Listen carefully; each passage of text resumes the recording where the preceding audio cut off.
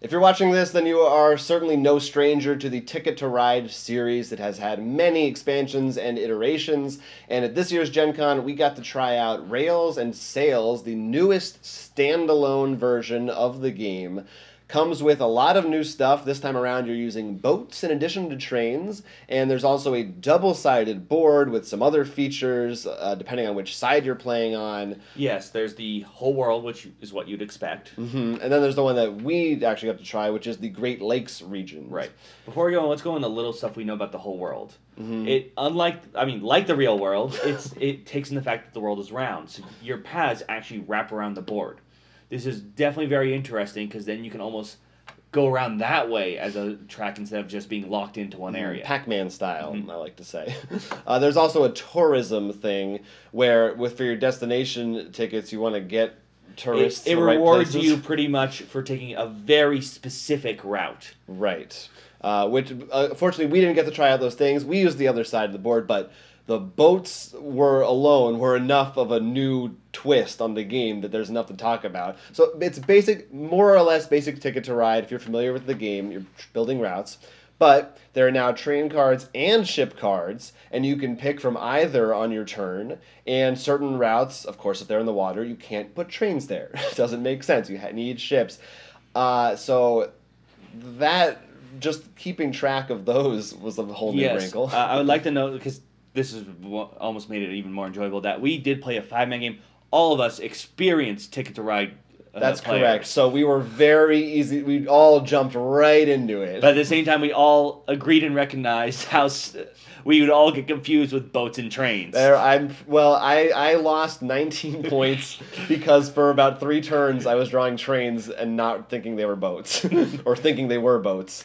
Which was awful. But overall, I mean, it was super fun. It was definitely, even once you're used to those things, more complex than there definitely was. And, I mean, this is, of course, no one knew the map, so we're all trying to get used to finding the places. True. But there was definitely a very interesting mechanic we noticed with the boats and trains. People, in the beginning, we were going heavy boats, and we went heavy trains, and then back to boats. Yeah, we're kind of trying out the new stuff. There's also these harbors, which you kind of have to build. If you don't, you lose points. Everybody has 3 of them. You lose 4 points for each one you don't build.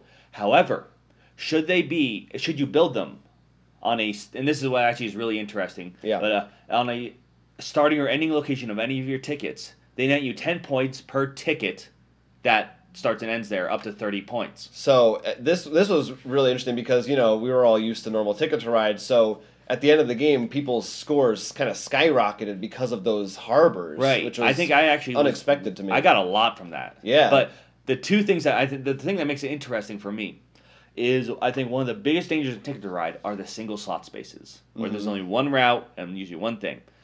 That's what these are. I built and was preparing to build on one city. You snagged it right early on. Yeah. And which is and they're really hard to build because what you need is certain cards have anchors, and you need 2 boats and 2 trains with anchors on them all of the same color. Yeah, so it can take you a while to find the right combination. And then there's also, some of the boats are doubles, so they actually count as 2 boats for 1 card. This makes a lot of the boat routes really lucrative. You can, for 3 cards, get a 6 figure lane, which is awesome. 15 points drop. Yeah, this really adds a bunch of dimensions. It was really fun to go back and forth and play, sort of bounce around. Yeah, because now you're not just thinking which colors do I need. It's which one of the cards have port symbols, which ones have double symbols. So much stuff going on. And this thing actually, in the end, I think probably makes the game a lot more enjoyable. Longest road is gone. That's right. And to me, that actually works well with the port system, because now when we were making tickets, it wasn't, I'm trying to make this long, weird, winding road. I was, okay, I've got 2 tickets that start in Denver. This is what I want to keep and stuff. And I really like that mechanic a lot more, because you weren't thinking as much like, oh, but if I go this way, it's 6 more. It's just, I gotta get this city done. If I control this, it frees up your strategy a lot. But at the same time, it makes it very interesting because it seemed we all got tickets with Toronto. We all went for Toronto. Yeah, there's always one place that's like, okay, everybody is over there. There was one that after 4 turns, I was like, every route there is blocked. It's just gone. So that was kind of sad. But yeah, I mean, it was super, super fun. We loved the original Ticket to Ride. And this was, I don't know if it would replace it, but it was kind of close. No, I wouldn't say replace. Definitely close, because Ticket to Ride almost is like playing the... I wouldn't say simpler, but like the rules. It's just build it. This, because of the longest road and stuff like this, I'm thinking you think differently. I'll have to think differently for both. Mm-hmm. Of course, we'll have to see with the whole world, because I will say the Great Lakes map seemed a lot more condensed. Probably because also we all apparently got tickets around Toronto in this eastern southern board. So like when I got my new tickets, all my I'm like, oh, these are all in the Northwest. I'm taking all those. Right. No, yeah, I know when the game was announced, the world map is definitely the one that appeals to me more. I think that seems a lot more interesting.